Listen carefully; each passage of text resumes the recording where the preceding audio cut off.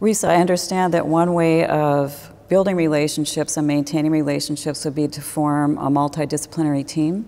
Could you talk about what a team like that would be, what the purpose of it would be, who the participants might be in relationship to working in the field of elder abuse? So there are different multidisciplinary teams, and they have different reasons for being. There are elder fatality review teams. There are teams that come together, coalitions, to work on policy issues. And then there are elder abuse case coordination and review teams that really work on developing a response to an elder abuse case. And those are the teams that I work on and that the New York City Elder Abuse Center develops in New York City. So with those particular teams, the ones that are responding to cases of elder abuse, neglect, and exploitation, they involve professionals from across disciplines and systems, and we come together. Some of the teams that we run meet 3 times a month. One of our teams meets twice a month. One of our teams meets once a month. It really just depends on, the availability of people in a particular community and the resources that we have to convene those meetings. But nonetheless, all of those teams have specific members that are at the table. Adult Protective Services is a key member. People from Aging Services Network are key members. The District Attorney's Office, law enforcement. We have civil attorneys at the table. We have geriatrician, that's a physician who specializes in the care of older adults. We have psychiatry at the table. Some of our teams have banking institutions. One of our teams has a forensic accountant at the table.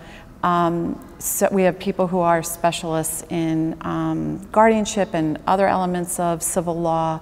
So, we bring people to the table who can respond to different elements of a case.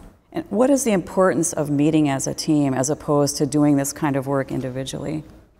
So, when you're sitting alone in your office and you are helping somebody who's been abused, neglected, or financially exploited, if you're a social worker, if you're a physician, if you're an attorney, there are certain things that you're going to know and you're going to understand and you're going to be able to help that person with.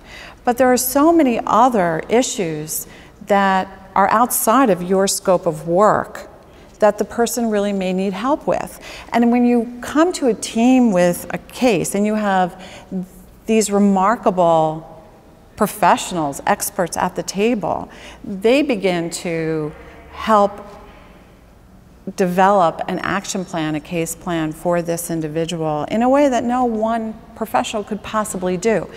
Multidisciplinary teams are powerful, person-centered interventions for elder abuse.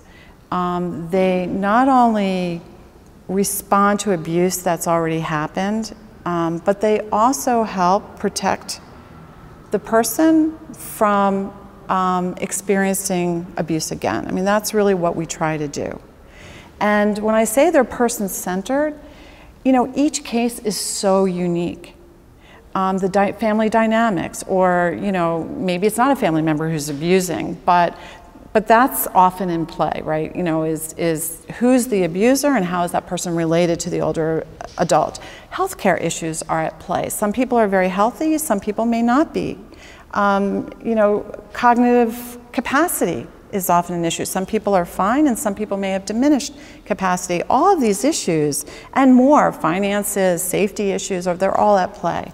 And so it's person-centered because we understand what's happening by listening to everyone's perspective and everyone who's touching the case. We kind of understand what's happening with that person and we develop a unique response for that person's situation.